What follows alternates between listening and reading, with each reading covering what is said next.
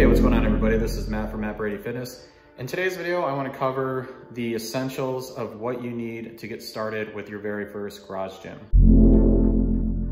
Obviously, you need a barbell. You want a 7-foot Olympic barbell. When you are looking for a used barbell, let's say you have a budget of like $100 or less. Now, there's a couple of choices. You can go the beater bar route, which is what I went with, or you could go something on the cheap end like with Titan. So now I want to show you the first beater bar I had. It's called the bomb bar. It's literally a cartoon looking bomb on the end of the sleeve that I got for $79.99 at Play It Again Sport.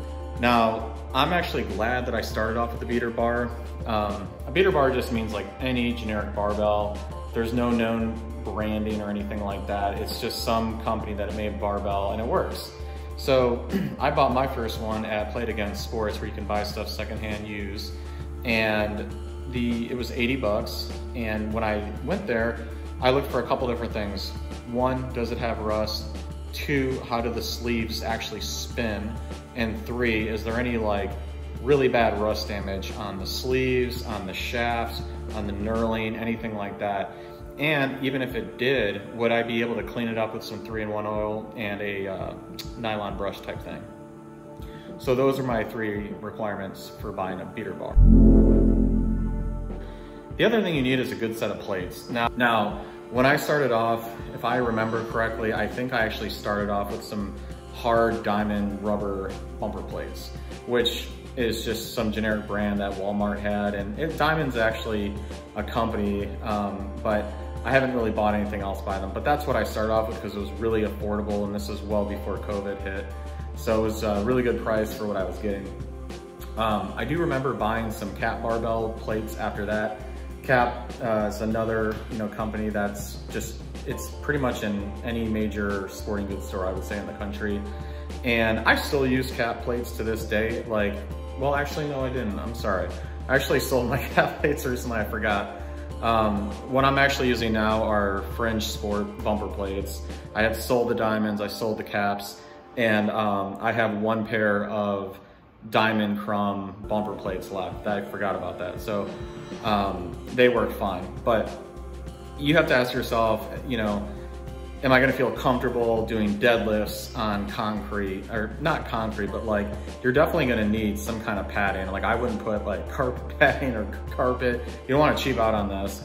You wanna make sure you get some solid horse stall mats, like you can get at Tractor Supply. You can buy some on Amazon. I can't vouch for those. I can only vouch for the ones that I bought from Tractor Supply because that's where I got them. But they should run you about 45 bucks, 40 to 45 bucks for a 4x6. If you haven't seen my review on that one, check it out. It's one of my more popular reviews, just to help you understand how many you're gonna need and why they're so useful. So anyways, when I started off, I had these like soft spongy puzzle pieces that I use for my floor.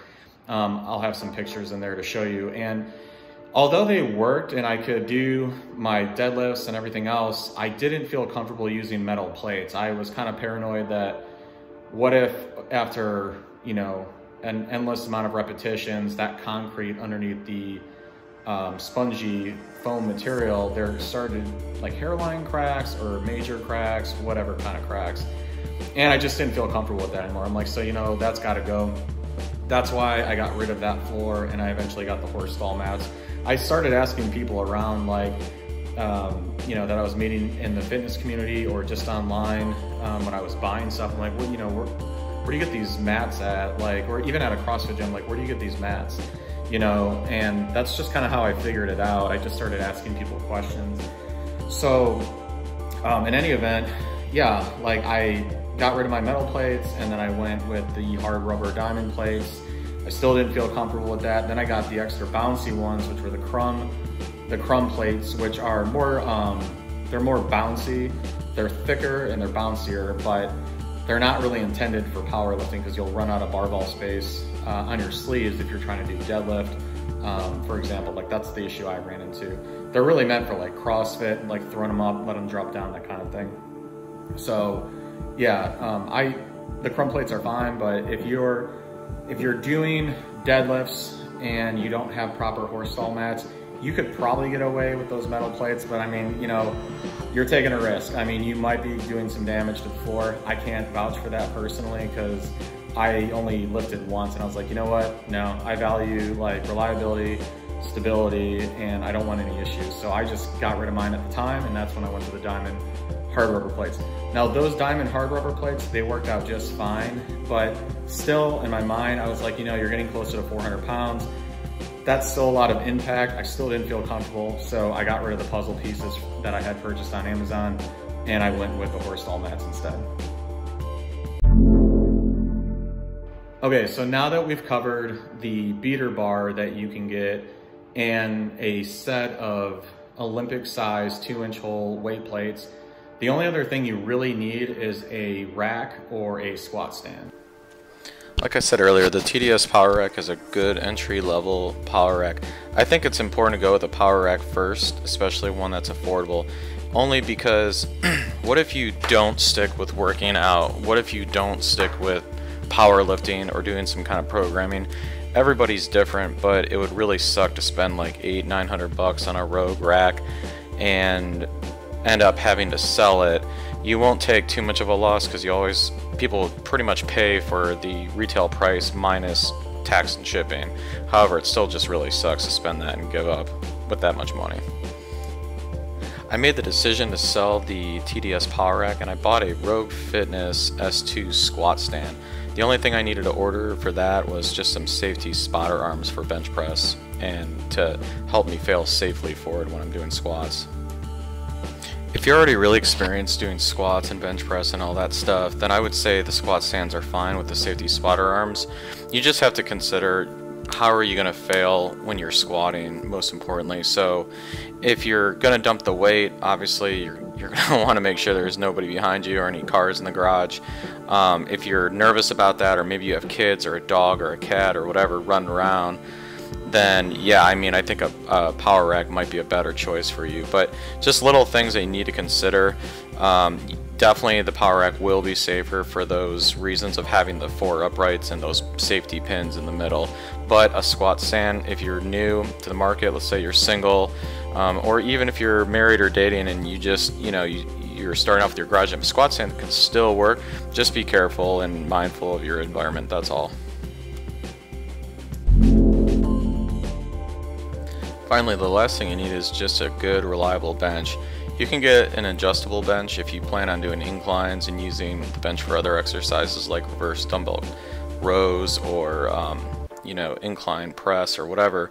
Or you could just get a flat bench if you plan on just doing bench press and, you know, those kinds of motions. One important note, when I started off with my garage gym, I had this cheap Adidas bench, flat bench that was like maybe $50 that I found on Amazon. It worked fine. I had to tighten it up here and there, and it worked fine just to support my weight. And whatever you do, don't cheap out on a good bench. So you'll see this little flat steel bench thing that I found. It was an old high school bench, and I'm surprised they were even using it because there was really no anchoring to this system. I didn't see any bolts in the frame to like bolt it to the floor or anything like that. And you know, it's top heavy, so when you throw that weight back up on the bench, on the arms, you know, you could in theory flip that bench if you threw enough force and momentum on it, especially if you're taller. So I would really not recommend getting a bench like what you see in this video here. Just make sure you get something better. Alright guys, that's my review on getting your garage gym started for the first time. I hope you really enjoyed the video. If you found something of value, the best thing you can do is just share this video with your friends. It really helps me out. I'm a small channel, and I really appreciate everybody subscribing already, leaving me questions, leaving me comments. I love getting those, and I try to get to those as fast as I can. But yeah, just share this video with your friends. Don't forget to smash the notification bell. Don't forget to smash the like button, and I'll talk to you guys later.